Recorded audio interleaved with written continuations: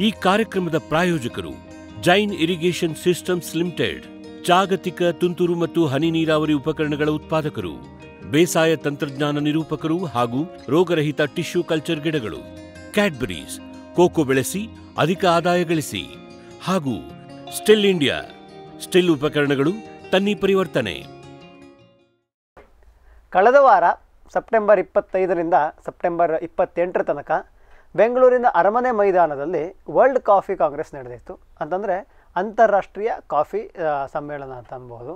ಇದರಲ್ಲಿ ಕಾಫಿಯ ಎಕ್ಸ್ಪೋರ್ಟ್ ಮಾಡೋರು ಬಂದಿದ್ದರು, ದೇಶ ವಿದೇಶಗಳಿಂದ ಅಲ್ಲಿ ತಂತ್ರಜ್ಞರು ಬಂದಿದ್ದರು, ವಿಜ್ಞಾನಿಗಳು ಬಂದಿದ್ದರು, ಹಲವಾರು ಶಾಪ್ಗಳು ಬಂದಿದ್ದಾಗಿತ್ತು, ಕಾಫಿ ಮಾಡೋರು, ಕಾಫಿ ಮಾರೋರು ಎಲ್ಲರೂ ಬಂದಿದ್ದರಾಗಿತ್ತು.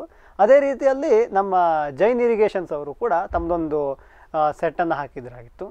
ಸೊ ನಾವು ಜೈನ್ ಇರಿಗೇಷನ್ಸ್ ಅವರದ್ದು ಏನಿದೆ ಅಂತ ನೋಡೋಕ್ಕೆ ಅಲ್ಲಿಗೆ ಹೋಗಿದ್ವಾಗಿತ್ತು. ಅದೇ ರೀತಿ ಎಲ್ಲ ಕಡೆ ನೋಡ್ಕೊಂಡ್ಬಂದ್ವಿ.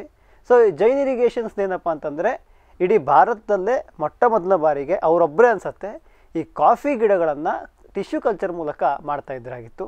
ಸೊ ಇಲ್ಲಿ ನಾವು ಅಲ್ಲಿಗೆ ಹೋದಾಗ ಆ ಟಿಶ್ಯೂ ಕಲ್ಚರ್ ವಿಭಾಗದ ಮುಖ್ಯಸ್ಥರಾಗಿರುವಂತಹ ಡಾಕ್ಟರ್ ಅನಿಲ್ ಪಾಟೀಲ್ ಸರು ನಮಗೆ ಭೇಟಿಯಾದರು. ಸೊ ಇವತ್ತಿನ ಕಾರ್ಯಕ್ರಮದಲ್ಲಿ ಮೊದಲಿಗೆ ಅವರನ್ನು ಮಾತಾಡಿಸಿ ಜೈನ್ ಟಿಶ್ಯೂ ಕಲ್ಚರ್ ಗಿಡಗಳು ಯಾಕೆ ಬಂದು, ಹೇಗೆ ಈ ಟಿಶ್ಯೂ ಕಲ್ಚರ್ ಗಿಡಗಳಿಗೆ ನಮಗೆಲ್ಲ ಗೊತ್ತು, ಸಾಮಾನ್ಯವಾಗಿ ಕಾಫಿ ಮಾಡೋದು ಬೀಜದಿಂದ ಆ ಗಿಡಗಳಿಗೆ ವ್ಯತ್ಯಾಸ ಏನು, ಟಿಶ್ಯೂ ಕಲ್ಚರ್ ಗಿಡಗಳನ್ನು ಮಾಡಬೇಕಾದ್ರೆ ಜೈನವರು ಯಾವ್ಯಾವ ರೀತಿ ಮುಂಜಾಗ್ರತಾ ಕ್ರಮಗಳನ್ನು ವಹಿಸ್ಕೊಳ್ತಾರೆ, ಈ ಇಳುವರಿ ದೃಷ್ಟಿಯಿಂದ, ರೋಗ ಕೀಟ ದೃಷ್ಟಿಯಿಂದ, ಅದೆಲ್ಲ ತಡ್ಕೊಳ್ಳೋ ದೃಷ್ಟಿಯಿಂದ ಟಿಶ್ಯೂ ಕಲ್ಚರ್ ಗಿಡಗಳಲ್ಲಿ ಏನಾದರೂ ಹೆಚ್ಚಿನ ಇದಿದೆಯಾ, ಹೇಗೆ ಏನು ಅನ್ನೋದ್ರ ಬಗ್ಗೆ ಅವ್ರ ಹತ್ರ ಮಾಹಿತಿಯನ್ನು ಕೇಳಿ ತಿಳ್ಕೊಂಡು ಬರೋಣ. Jain irrigation has been involved in agriculture activities in different fields. ಅಂಗಾಂಶ ಕೃಷಿಯು ಕಳೆದ 30 ವರ್ಷಗಳಿಂದ ಜೈನ್ ಇರಿಗೇಷನ್ನ ಒಂದು ಪ್ರಮುಖ ವಿಭಾಗ. ನಾವು ಟಿಶ್ಯೂ ಕಲ್ಚರನ್ನು ಶುರು ಮಾಡಿದ್ದು ಬಾಳೆಯಿಂದ. ಮೊದಲ ವರ್ಷದಲ್ಲಿ ಸುಮಾರು 50,000 ಗಿಡಗಳನ್ನು ನಾವು ತಯಾರು ಮಾಡಿದ್ವಿ. ವರ್ಷಗಳು ಕಳೆದ ಹಾಗೆ ನಮ್ಮ ತಯಾರಿಕಾ ಸಾಮರ್ಥ್ಯವನ್ನು ನಾವು ಹೆಚ್ಚಿಸಿಕೊಂಡು ಇವತ್ತಿನ ಮಟ್ಟಿಗೆ ಹೇಳೋದಾದರೆ ಸುಮಾರು 110 ಮಿಲಿಯನ್ನಷ್ಟು ಟಿಶ್ಯೂ ಕಲ್ಚರ್ ಬಾಳೆ ಗಿಡಗಳನ್ನು ತಯಾರಿಸಿದ್ದೀವಿ ಮತ್ತು ಮಾರಾಟವನ್ನು ಕೂಡ ಮಾಡಿದ್ದೀವಿ. ನಮ್ಮ ಬಾಳೆಯ ಟಿಶ್ಯೂ ಕಲ್ಚರ್ ಗಿಡಗಳಿಗೆ ಇಷ್ಟೊಂದು ಪ್ರಾಮುಖ್ಯತೆ ಬರಲು ಕಾರಣ ನಮ್ಮ ಗಿಡಗಳು ರೋಗರಹಿತವಾಗಿರುವುದು ಮತ್ತು ಅಧಿಕ ಇಳುವರಿಯನ್ನು ಕೊಡ್ತಾ ಇರೋದು.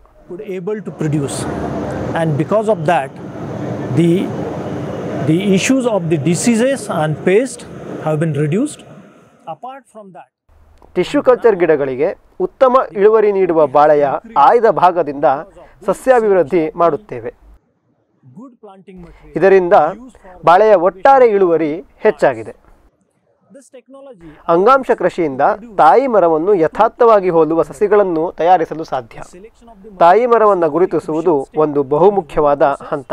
ಜೈನ್ ಇರಿಗೇಷನ್ನವರು ಉತ್ತಮ ತಳಿಯ ಅಧಿಕ ಇಳುವರಿ ನೀಡುವ ಆರೋಗ್ಯವಂತ ಮರವನ್ನು ಆಯ್ದುಕೊಳ್ಳುತ್ತಾರೆ. ಬಾಳೆಯ ಯಶಸ್ಸಿನ ನಂತರ ಜೈನ್ ಇರಿಗೇಷನ್ನವರು ದಾಳಿಂಬೆಯ ಅಂಗಾಂಶ ಕೃಷಿಯನ್ನು ಶುರು ಮಾಡಿದರು. ಭಾರತದಲ್ಲಿ ವಾಣಿಜ್ಯಿಕವಾಗಿ ದಾಳಿಂಬೆಯ ಅಂಗಾಂಶ ಕೃಷಿಯನ್ನು ಮೊಟ್ಟ ಮೊದಲಿಗೆ ಶುರು ಮಾಡಿದ್ದೇ ನಾವು. ರೈತರಿಂದ ನಮ್ಮ ಬಾಳೆ ಮತ್ತು ದಾಳಿಂಬೆ ಎರಡೂ ಅಂಗಾಂಶ ಕೃಷಿಯ ಗಿಡಗಳಿಗೆ ಒಂದು ಅಭೂತಪೂರ್ವವಾದ ಮನ್ನಣೆ ಸಿಕ್ತು. ದಾಳಿಂಬೆ, ಬಾಳೆ ಎರಡರ ಯಶಸ್ಸಿನ ನಂತರ ನಾವು ಸ್ಟ್ರಾಬೆರಿ, ಪೇರ್ಲೆ ಮುಂತಾದ ಹಣ್ಣುಗಳಲ್ಲಿ ಅಂಗಾಂಶ ಕೃಷಿಯ ಗಿಡಗಳನ್ನು ತಯಾರಿಸಲಿಕ್ಕೆ ಶುರು ಮಾಡಿದ್ವಿ. ಇತ್ತೀಚೆಗೆ ನಾವು ಕಾಫಿಯ ಕಡೆಗೆ ಮುಖ ಮಾಡಿದ್ದೀವಿ. ಇವತ್ತು ನಾವು ಬೆಂಗಳೂರಲ್ಲಿ ನಡೀತಾ ಇರುವಂತಹ ವರ್ಲ್ಡ್ ಕಾಫಿ ಕಾನ್ಫರೆನ್ಸ್ ಅಲ್ಲಿ ಇದ್ದೀವಿ. A world coffee Congress being held at Bengaluru. ಇದು 5ನೇಯ ಅಂತಾರಾಷ್ಟ್ರೀಯ ಕಾಫಿ ಸಮ್ಮೇಳನ.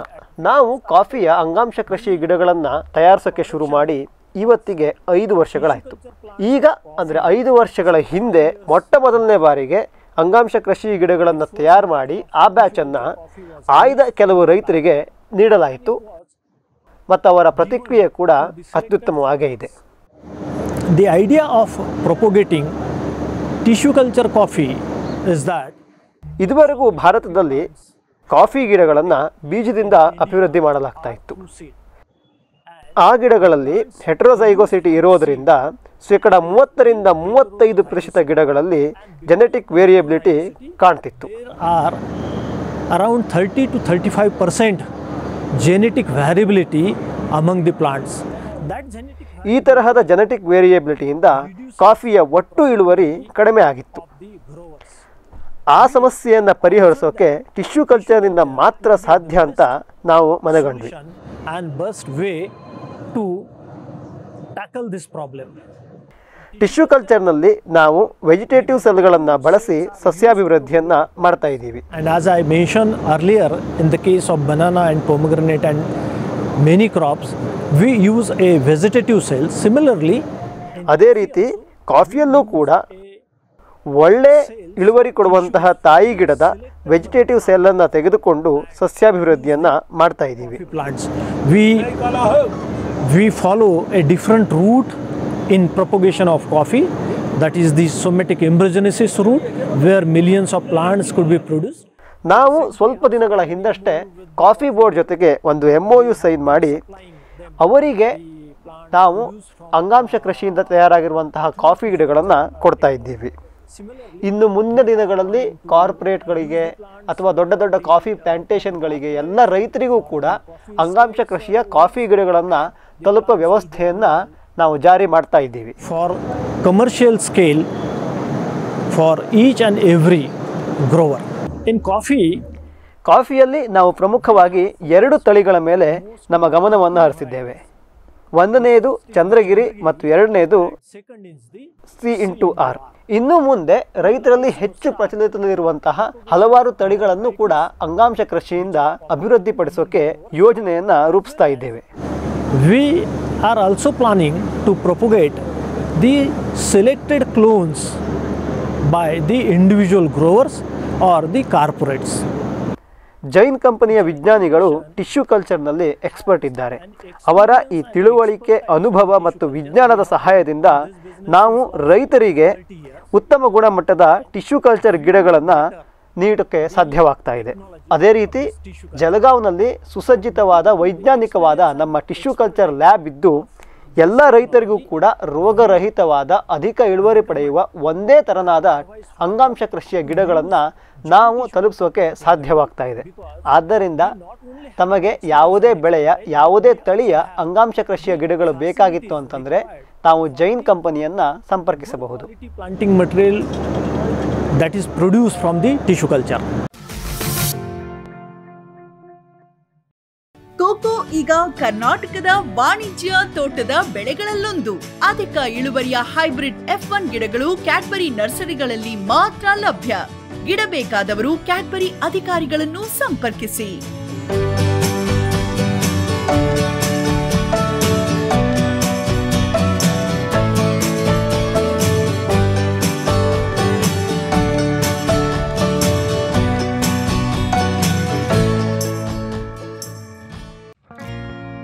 ಜೈನ್ ಇರಿಗೇಷನ್ ಸಿಸ್ಟಮ್ಸ್ ಲಿಮಿಟೆಡ್ ಭಾರತದ ಹನಿ ನೀರಾವರಿ ತಂತ್ರಜ್ಞಾನದ ಪ್ರಥಮ ಪ್ರವರ್ತಕ. ಜಗತ್ತಿನ ಅತಿ ದೊಡ್ಡ ಸ್ಪ್ರಿಂಕ್ಲರ್ಸ್ ಉತ್ಪಾದಕ ಕಂಪನಿ. ಸಂರಕ್ಷಿತ ಕೃಷಿಯಲ್ಲಿ ಹಸಿರು ಮನೆಗಾಗಿ ಮಿಸ್ಟರ್, ಫಾಗರ್, ಫ್ಯಾನ್ ಮತ್ತು ಪ್ಯಾಡ್ ಹಾಗೂ ನೆರಳು ಮನೆ. ಸ್ವಯಂ ಚಾಲಿತ ನೀರಾವರಿ ವ್ಯವಸ್ಥೆ ಮತ್ತು ರಸಾವರಿ ತಂತ್ರಜ್ಞಾನ. ಕೃಷಿಯಲ್ಲಿ ನೀರಿನ ಸಮರ್ಪಕ ಬಳಕೆ ಹಾಗೂ ಉಳಿತಾಯಕ್ಕೆ ಮತ್ತೊಂದು ಹೆಸರು ಜೈನ್.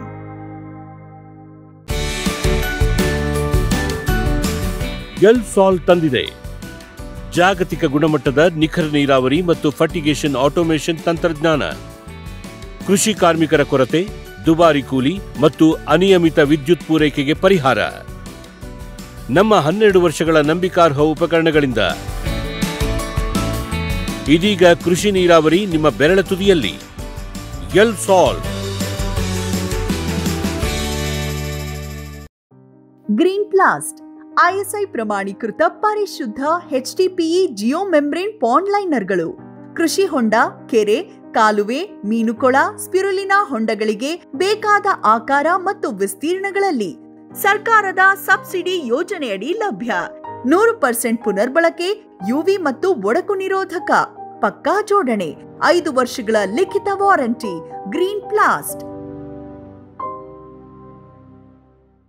ಹಿತಕಾರಿ ನರ್ಸರಿ DBT ಮತ್ತು NHP ಮಾನ್ಯತೆ ಪಡೆದ ಸಮಗ್ರ ತೋಟಗಾರಿಕಾ ನರ್ಸರಿ. ಮಾವು, ಸೀಬೆ, ಚಿಕ್ಕು, ಹಲಸು, ನಿಂಬೆ, ಪಪ್ಪಾಯಿ, ಮೆಕೆಡೇಮಿಯಾ, ಗೋಡಂಬಿ, ಬಟರ್ ಫ್ರೂಟ್, ಜಂಬು ನೇರಳೆ, ಅಡಿಕೆ, ತೆಂಗು, ಕಾಫಿ, ಏಲಕ್ಕಿ, ಕಾಳುಮೆಣಸು ಇತ್ಯಾದಿ. ಬಾಳೆ, ಬಿದಿರು ಮತ್ತು ತೇಗದ ಟಿಶ್ಯೂ ಕಲ್ಚರ್ ಗಿಡಗಳು. ನಗರ ಕೃಷಿ, ಗಿಡ ಸಲಕರಣೆಗಳು, ಮಣ್ಣು ನೀರಿನ ಪರೀಕ್ಷೆ ಮತ್ತು ತರಬೇತಿಗಳು, ಪರಿಣಿತರಿಂದ ನಿರ್ವಹಣೆ, ಸ್ವಂತದ ತಾಯಿ ಮರಗಳು, ಹಣ್ಣುಗಳ ಪ್ರಪಂಚ, ಹಿತಕಾರಿ ನರ್ಸರಿ. ವಿರಾಮದ ನಂತರ ಕಾರ್ಯಕ್ರಮಕ್ಕೆ ಮತ್ತೊಮ್ಮೆ ಸ್ವಾಗತ.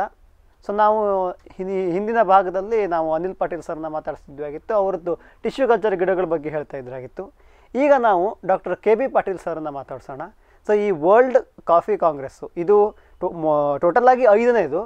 ಏಷ್ಯಾದಲ್ಲಿ ಪ್ರಪ್ರಥಮವಾಗಿ, ಇಂಡಿಯಾದಲ್ಲಿ ಪ್ರಪ್ರಥಮವಾಗಿ ನಡೀತಾ ಇದೆ. ಅದು ಕೂಡ ಬೆಂಗಳೂರಲ್ಲಿ ನಡೀತಾ ಇದೆ. ಸೊ ಇದರ ಉದ್ದೇಶ ಏನು, ಇದನ್ನು ಯಾಕೆ ಹಮ್ಮಿಕೊಳ್ತಾ ಇದ್ದಾರೆ, ಇಲ್ಲಿ ಏನೇನು ವಿಷಯಗಳ ಬಗ್ಗೆ ಚರ್ಚೆ ಮಾಡ್ತಾ ಇದ್ದಾರೆ, ಕಾಫಿ ಬೆಳೆಗಾರರಿಗೆ ಆಗ್ತಾ ಇರೋ ತೊಂದರೆಗಳು ಏನೇನು, ಅದನ್ನು ಜೈನ್ ಅವರು ಯಾವ ರೀತಿ ಸಹಾಯ ಮಾಡ್ತಾ ಇದ್ದಾರೆ ಅದನ್ನು ಹೋಗಲಾಡಿಸೋಕೆ ಅನ್ನೋದ್ರ ಬಗ್ಗೆ ಇವರ ಹತ್ರದಿಂದ ಕೇಳಿ ತಿಳ್ಕೊಂಡು ಬರೋಣ. We are here in Bangalore for World Coffee Congress. So the theme of World Coffee Congress, and if you look at to the issues of the coffee plantations here in Karnataka, Kerala, Tamil Nadu, Odisha or Andhra, Telangana. ಭಾರತವನ್ನು ತೆಗೆದುಕೊಂಡ್ರೆ ನಾವು ವಿಶ್ವದಲ್ಲೇ ಅತ್ಯಂತ ಹೆಚ್ಚು ಕಾಫಿಯನ್ನು ಬೆಳೆಯುವಂಥ ದೇಶ. ಆದರೆ ವಿಯೆಟ್ನಾಂ, ಬ್ರೆಜಿಲ್ ಮುಂತಾದ ದೇಶಕ್ಕೆ ಹೋಲಿಸಿದರೆ ನಮ್ಮ ಉತ್ಪಾದಕತೆ ಅಂದರೆ ಪ್ರೊಡಕ್ಟಿವಿಟಿ ತುಂಬ ಕಡಿಮೆ ಇದೆ. ಕ್ವಾಲಿಟಿ ವಿಷಯದಲ್ಲಿ ಅಂದರೆ ಗುಣಮಟ್ಟದ ವಿಷಯದಲ್ಲಿ ಭಾರತದಲ್ಲಿ ಬೆಳೆದಿರುವ ಕಾಫಿಗೆ ಒಂದು ಉನ್ನತ ಸ್ಥಾನವಿದೆ. Our sustainability and biodiversity coffee plantation, India is very well famous. ಆದರೂ ಕೂಡ ಬದಲಾಗ್ತಾ ಇರೋ ಹವಾಮಾನದ ಕಾರಣದಿಂದ ಮತ್ತು ಇನ್ನಿತರೆ ಸಮಸ್ಯೆಯಿಂದ ಕಾಫಿ ಬೆಳೆಗಾರರು ಬಹಳಷ್ಟು ನಷ್ಟವನ್ನು ಅನುಭವಿಸ್ತಾ ಇದ್ದಾರೆ. ನಾವು ಜೈನ್ ಇರಿಗೇಷನ್ನವರು ಕಾಫಿ ಬೆಳೆಗಾರರಿಗೆ climate smart ಸೊಲ್ಯೂಷನ್ಗಳನ್ನು ನೀಡೋಕ್ಕೆ ಸಿದ್ಧರಿದ್ದೇವೆ. What are these climate smart solution and what are the issues of coffee today? ಮೊಟ್ಟ ಮೊದಲನೇದಾಗಿ ನಮ್ಮ ಟಿಶ್ಯೂ ಕಲ್ಚರ್ ಗಿಡಗಳು. ಅಂಗಾಂಶ ಕೃಷಿಯಿಂದ ತಯಾರಾದಂತಹ ಕಾಫಿ ಗಿಡಗಳಿಂದ ತಾವು ಅಧಿಕ ಇಳುವರಿಯ ರೋಗರಹಿತವಾದ ಒಂದೇ ತೆರನಾದ ಗಿಡಗಳನ್ನು ಪಡೆಯಬಹುದು. ಆದರೆ ಇದೊಂದರಿಂದ ಮಾತ್ರ ನಿಮಗೆ ಅಧಿಕ ಇಳುವರಿ ಸಿಗತ್ತೆ ಅಂತ ಹೇಳೋಕ್ಕೆ ಸಾಧ್ಯವಿಲ್ಲ. ಕಾಫಿಯನ್ನು ಅತ್ಯಂತ ಹೆಚ್ಚಾಗಿ ಬೆಳೀತಾ ಇರೋದು ಪಶ್ಚಿಮ ಘಟ್ಟದಲ್ಲಿ. ಇಲ್ಲಿ ಅತ್ಯುತ್ತಮವಾಗಿ ಮಳೆಯಾಗತ್ತೆ, ಮಣ್ಣು ಫಲವತ್ತಾಗಿದೆ, ಕಾಫಿ ಬೆಳೆಯೋಕ್ಕೆ ಸೂಕ್ತವಾದಂತಹ ವಾತಾವರಣವಿದೆ. ಆದರೂ ಸಹ ಇತ್ತೀಚಿನ ಕೆಲ ವರ್ಷಗಳಲ್ಲಿ ಕಾಫಿ ಇಳುವರಿ ಕಡಿಮೆ ಆಗ್ತಾ ಇರೋದು ಯಾಕೆ ಅಂತ ನಾವು ಇವತ್ತು ವಿಶ್ಲೇಷಿಸಲೇಬೇಕಾಗಿದೆ. ಘಟ್ಟ ಪ್ರದೇಶದಲ್ಲಿ ಕಾಫಿ ಬೆಳೆಸಬೇಕಾದ್ರೆ ನಮಗೆ ಎದುರಾಗೋ ಮೊದಲ ಸವಾಲೆಂದರೆ ಅದು ಬ್ಲಾಸಮ್ ಇರಿಗೇಷನ್. ಹೂವಿನ ಹಂತದಲ್ಲಿ ಮಳೆ ಏರುಪೇರಾಗಿರೋದ್ರಿಂದ ಹಲವಾರು ಬಾರಿ ಕಾಫಿ ಬೆಳೆ ನಷ್ಟವಾಗಿರುವಂತಹ ನಿದರ್ಶನಗಳು ನಮ್ಮ ಮುಂದಿದೆ. ನಾವು ಜೈನ್ ಇರಿಗೇಷನ್ನವರು ಹೂ ಬಿಡೋ ಸಮಯದಲ್ಲಿ ಆಗುವ ಬೆಳೆ ನಷ್ಟವನ್ನು ತಡೆಯಲು ಸಿದ್ಧರಿದ್ದೇವೆ. ನಮ್ಮಲ್ಲಿ ಲಭ್ಯವಿರುವಂತಹ ಸೂಕ್ಷ್ಮ ನೀರಾವರಿ ಅಥವಾ micro irrigation, over head micro sprinkler irrigation ಮೂಲಕ ಕಾಫಿ ಹೂ ಬಿಡೋ ಸಮಯದಲ್ಲಿ ನೀರಿಗೆ ತೊಂದರೆಯಾಗದಂತೆ ನೋಡಿಕೊಳ್ಳಬಹುದು. ಕಾಫಿ ಬೆಳೆಗಾರರಿಗೆ ಸ್ಪ್ರಿಂಕ್ಲರ್ ವ್ಯವಸ್ಥೆಯ ಜೊತೆಗೆ ಹನಿ ನೀರಾವರಿಯನ್ನು ಕೂಡ ನಾವು ಶಿಫಾರಸು ಮಾಡುತ್ತೇವೆ. ಸ್ಪ್ರಿಂಕ್ಲರ್ಗಳು ಗಿಡದ ಬೇರಿಗೆ ನೀರು ಕೊಡುವುದರ ಬದಲು ಬರೇ ಮಣ್ಣನ್ನು ತೋಯಿಸುತ್ತವೆ ಅಷ್ಟೇ. ಆದ್ದರಿಂದ ತಪ್ಪದೆ ಡ್ರಿಪ್ ಅಥವಾ ಹನಿ ನೀರಾವರಿಯನ್ನು ಅಳವಡಿಸುವುದರಿಂದ ಕಾಫಿಯ ಇಳುವರಿಯನ್ನು ಹೆಚ್ಚು ಪಡೆಯಲು ಸಾಧ್ಯವಾಗುತ್ತದೆ. ಅದಲ್ಲದೆ ಘಟ್ಟ ಪ್ರದೇಶದಲ್ಲಿ ಕೆಲವೊಮ್ಮೆ ನೀರಿನ ಸಮಸ್ಯೆಯಾಗುವುದಕ್ಕೂ ಕೂಡ ಹನಿ ನೀರಾವರಿ ಒಂದು ಉತ್ತಮ ಪರ್ಯಾಯ ವ್ಯವಸ್ಥೆ. ಇನ್ನೊಂದು ಪ್ರಮುಖ ಅಂಶವೆಂದರೆ ಅದು ಪೋಷಕಾಂಶಗಳ ನಿರ್ವಹಣೆ. ಇಳುವರಿ, ಉತ್ಪಾದಕತೆ, ಗುಣಮಟ್ಟ, ಕಪ್ ಕ್ವಾಲಿಟಿ, ಫ್ಲೇವರ್ ಈ ಎಲ್ಲ ಅಂಶಗಳು ಕಾಫಿಯಲ್ಲಿ ನೀರು ಮತ್ತು ಪೋಷಕಾಂಶಗಳ ನಿರ್ವಹಣೆಯ ಮೇಲೆ ಅವಲಂಬಿತವಾಗಿರುತ್ತವೆ. ನಾವು ಜೈನ್ ಇರಿಗೇಷನ್ನವರು ರೈತರಿಗೆ ಸ್ವಯಂಚಾಲಿತ ನೀರಾವರಿ ರಸಾವರಿಯ ಮೂಲಕ ಸರಿಯಾದ ರೀತಿಯಲ್ಲಿ ಗೊಬ್ಬರವನ್ನು ನೀಡಲು ಸೂಚಿಸುತ್ತೇವೆ. ಗಿಡದ ಬೇರಿಗೆ ನೇರವಾಗಿ ಗೊಬ್ಬರವನ್ನು ಕೊಡುವುದು ಜೊತೆಗೆ ಗಿಡದ ಬೆಳವಣಿಗೆಗೆ ಅನುಸಾರವಾಗಿ ಗೊಬ್ಬರವನ್ನು ನೀಡುವುದು ಕೂಡ ಬಹಳ ಅತ್ಯವಶ್ಯಕ. ಕಾಫಿಯಲ್ಲಿ ವಿವಿಧ ಹಂತಗಳಿಗೆ ವಿವಿಧ ಪ್ರಮಾಣದ ಗೊಬ್ಬರಗಳನ್ನು ನೀಡಬೇಕಾಗುತ್ತದೆ. ಹೂ ಬಿಡುವಾಗ ಬೇಕಾಗುವ ಗೊಬ್ಬರಗಳ ಪ್ರಮಾಣ ಕಾಯಿ ಬಿಡುವಾಗ ಬೇಕಾಗುವ ಗೊಬ್ಬರಗಳ ಪ್ರಮಾಣಕ್ಕಿಂತ ಬೇರೆಯಾಗಿರುತ್ತದೆ. ಆದರೆ ಇವತ್ತು ನಮ್ಮಲ್ಲಿ ಅಂತಹ ತಂತ್ರಜ್ಞಾನ ಲಭ್ಯವಿಲ್ಲ. ನಾವು ಬೆಳವಣಿಗೆ ಹಂತಕ್ಕೆ ಅನುಸಾರವಾಗಿ ಸರಿಯಾಗಿ ಗೊಬ್ಬರಗಳನ್ನು ನೀಡಿದರೆ ನಮ್ಮ ಕಾಫಿಯ ಇಳುವರಿ ಗುಣಮಟ್ಟವನ್ನು ನಾವು ಹೆಚ್ಚಿಸಬಹುದು. That will improve the quality, and not only that, it is the only sustainable way, it is the only way we can stop the pollution, we can stop the groundwater pollution, we can stop the river water pollution, we can stop the reservoir water pollution. Why? Because when our planters, they are applying fertilizer manually, and it is a high rainfall area, very high drain soil. So after high rainfall, all the nutrients they dissolve in the water and just flow away from the root zone in the river and in the reservoir, and that's why ನಮಗೆ ಅಂದರೆ Jain ಇರಿಗೇಷನ್ನವರಿಗೆ smart ಇರಿಗೇಷನ್ನಲ್ಲಿ ಸುಮಾರು 30-40 ವರ್ಷಗಳ ಅನುಭವವಿದೆ. ಆ ಅನುಭವದ ಪ್ರಕಾರ ನಾವು ರೈತರಿಗೆ ಗೊಬ್ಬರವನ್ನು ನೇರವಾಗಿ ರೂಟ್ ಝೋನಿಗೆ ಪ್ರತಿದಿನವೂ ನೀಡುವುದಕ್ಕೆ ಶಿಫಾರಸು ಮಾಡುತ್ತೇವೆ. ಕಾಫಿ ಗಿಡ ಪ್ರತಿದಿನವೂ ಕೂಡ ಆಹಾರವನ್ನು ತಯಾರಿಸುತ್ತದೆ. ಆದ್ದರಿಂದ ಪ್ರತಿದಿನವೂ ಕೂಡ ಅದಕ್ಕೆ ನಾವು ತಪ್ಪದೆ ಗೊಬ್ಬರವನ್ನು ನೀಡುವುದು ಬಹಳ ಪ್ರಾಮುಖ್ಯತೆಯನ್ನು ಹೊಂದಿರುತ್ತದೆ. ಬೇರಿನ ಆವರಣದಲ್ಲಿ ನಾವು ಸೂಕ್ಷ್ಮಾಣುಜೀವಿಗಳನ್ನು ಉಳಿಸಿಕೊಳ್ಳಬೇಕು ಅಂತಂದರೆ ನಿರ್ದಿಷ್ಟವಾಗಿ ನಾವು ರೂಟ್ ಝೋನನ್ನು ಹಸಿಯಾಗಿರಿಸುವುದು ಕೂಡ ಬಹಳ ಪ್ರಮುಖ. ನಾವು ಈ ರೀತಿ ಮಾಡುವುದರಿಂದ ವೈಟ್ ಸ್ಟೆಮ್ ಬೋರರ್, ಕೆದ್ದಲು ಮುಂತಾದ ಕೀಟಗಳನ್ನು ಕೂಡ ನಿಯಂತ್ರಿಸಬಹುದು. termite or ant, if the soil is moist in the root zone, you can address the problem of insect and pest attack, and that's why what we feel we should go in a way which is the sustainable way. We can maintain the biodiversity, we can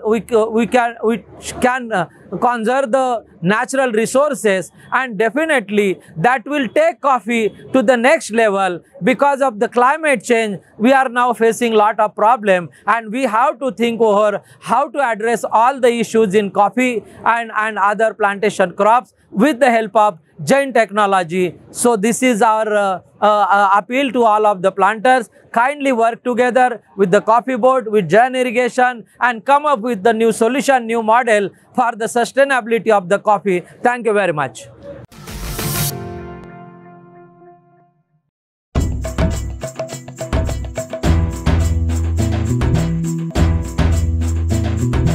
ಕೃಷಿ ಪ್ರಗತಿ ಸಾಕಾರವಾಯಿತು, still ತಂತ್ರಜ್ಞಾನದಿ ಸಾಧ್ಯವಾಯಿತು, ಬದಲಾವಣೆಗೆ ಕಾಲ ಕೂಡಿ ಬಂತು. Still ಉಪಕರಣಗಳು ತನ್ನಿ ಪರಿವರ್ತನೆ.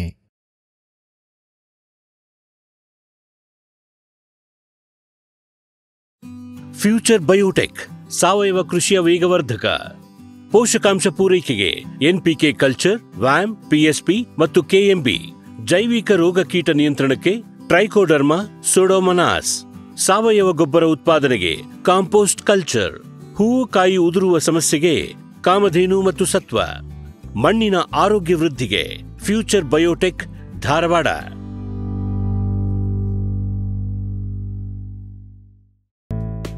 ಫಾರ್ಮಿಲಿ nursery. ರೋಗ, ವೈರಸ್, ನೆಮಟೋಡ್ ರಹಿತ ಪಣಿಯೂರು 1245 ತೇವಂ ಕಾಳುಮೆಣಸು. ಅಧಿಕ ಇಳುವರಿಯ Chandragiri, F1, Hemavathi, C/R, dwarf, robusta coffee ಗಿಡಗಳು.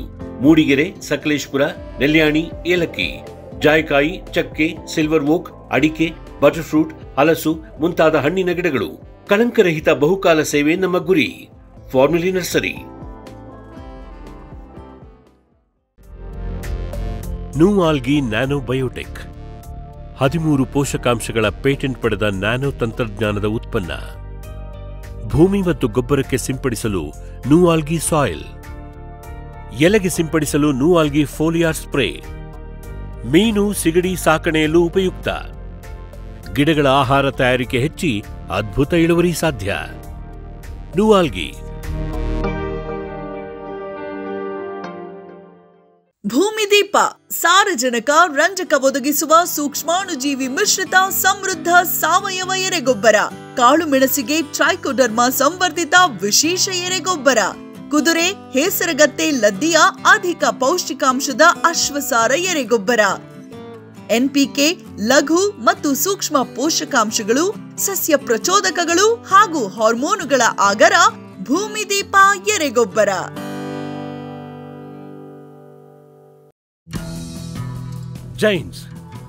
ಜಗತ್ತಿನ ಅತಿದೊಡ್ಡ ಅಂಗಾಂಶ ಕೃಷಿ ಪ್ರಯೋಗಾಲಯ ಹಾಗೂ ಟಿಸಿ ಗಿಡಗಳ ಉತ್ಪಾದಕರು.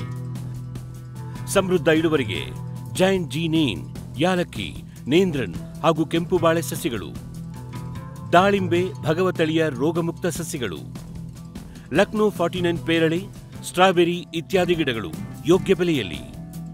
ಅಂಗಾಂಶ ಕೃಷಿಯ ಜಾಗತಿಕ ಬ್ರ್ಯಾಂಡ್ ಜೈನ್.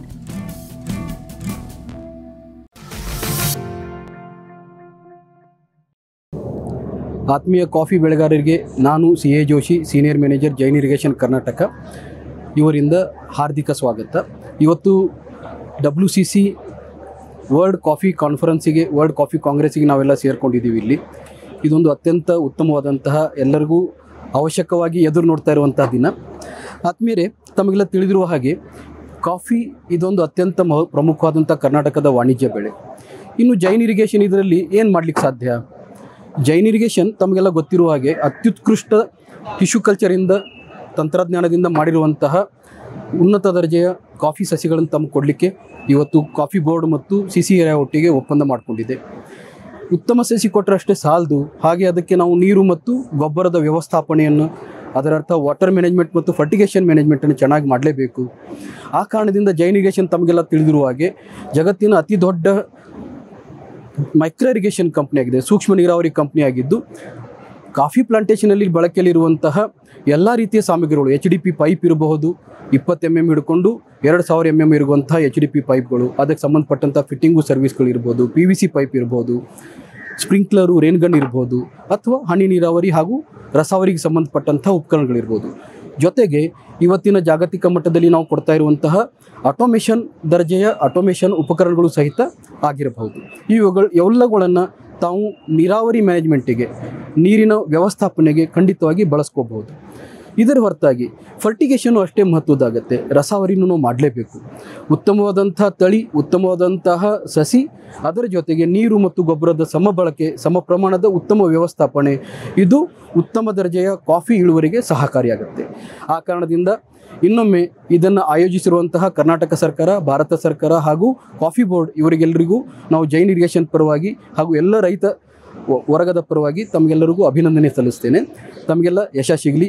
ಈ ಒಂದು ಕಾನ್ಫರೆನ್ಸ್ ಎಲ್ಲ ರೀತಿಯಿಂದ ಯಶಸ್ವಿಯಾಗಲಿ. ಧನ್ಯವಾದಗಳು.